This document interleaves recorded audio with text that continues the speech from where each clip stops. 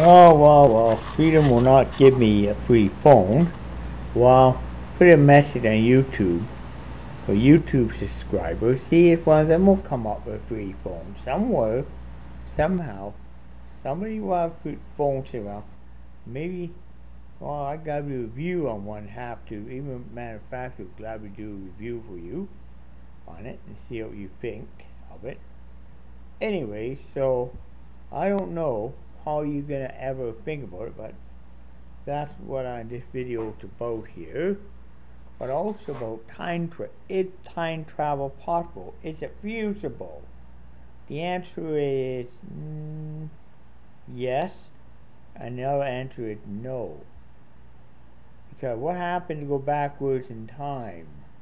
Let's suppose I went backwards in time to Battle of Stony Creek, 1812.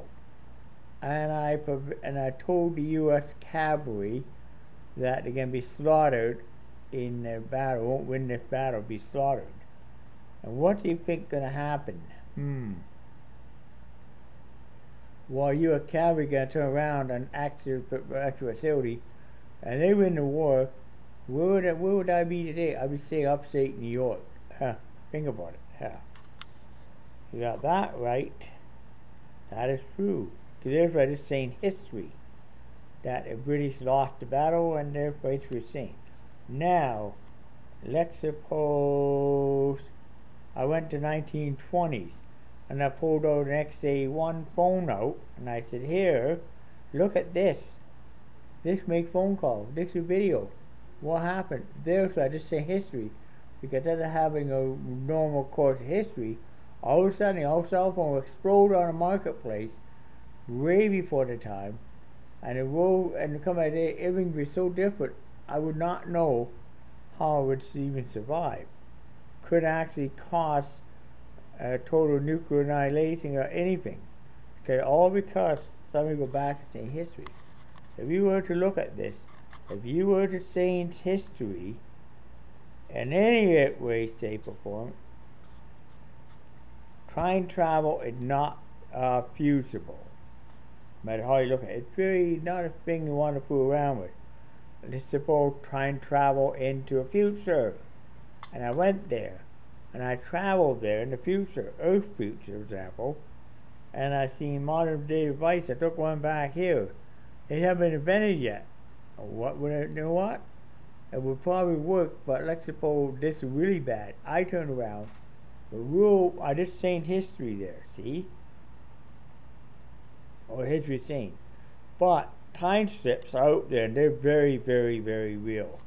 I was in a flea market down on, or not a flea market, antique store on Ottawa Street, and I walked into one of the vendors' booths looking at a few antiques. I thought weird. I looked around, see all these ladies dressed in old the old clothing from early mid 1800s, about 1830s type of outfits. And that was an office, an old desk office, and it was all lit with coal oil lamps, no electricity. I'm there. I realized this.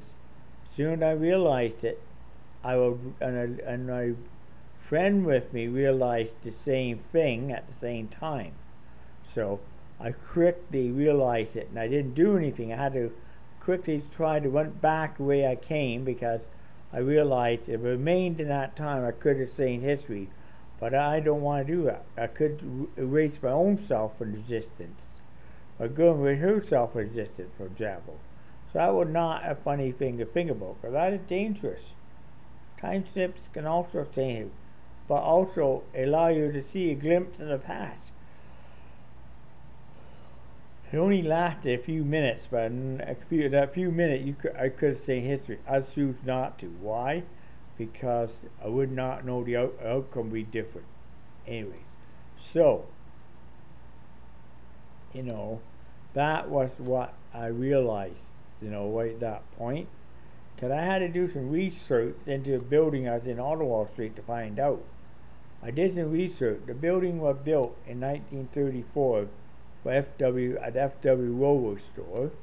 Remained so up to about up to 1980. In 1980, it closed late up to early 2000. Early 2000, it closed its doors for good. Became an antique store after that. Before Woolworths, it was a buggy salesman. For that, it was an old buggy house where they sold horses and buggies, and buggy whips and everything else. It was a buggy dealer, basically, horse and buggy dealer, going back to that time frame, 1830s, 1835, to the mid 1800s. That's a horse and buggy dealer, and it closed its doors for good by in the early 20s. The Woolworths. And then the building was abandoned from the 1920s. Then in about 1930s, it was built as a Woolworths store, open Woolworths, in 1930s. So that's what I mean by it. Then that day it's an antique store. But what I saw in the time slip was the business office of the Curry's factory. Also realized there was a dramatic moment in time there where there was a person who had a major was dissatisfied with the bill, and they walked up to accountant and killed the accountant with a gun. Only gun account and killed the accountant with a gun. And that what happened there. So I you know what? I wasn't too happy. That was something I did find out. Just so happened I read a little report that they seen two strange people. They seen a man holding a strange device in his hand, and a lady standing there with two ladies. One with really nice hairdo, one with a black purse. One described me to a T. The other one described you. They're there for a few minutes and disappeared. And they said, well, I can't don't do anything, and turned and disappeared. And I realized that I was there in that time. My God, I couldn't believe it. Not long enough to do anything. I realized if I did something then, I could have changed history, but I could have erased my own self. I was more concerned about that than anything else. Realized I'm not supposed to be there, and made a point back. So there was a time slip was even proven by two office workers in 1830. They both seen me and my girlfriend in 1830, dressed the way I am today, like this. And they couldn't believe it. Anyway, so I'm going to say this time slip, yes, be aware it could happen to you someplace when you least expect it happen. Happened to me, it happened to me a couple times. But I never ever will change history or do anything, because if I did something, there'd be consequences I have to pay today. Anyways, blog over.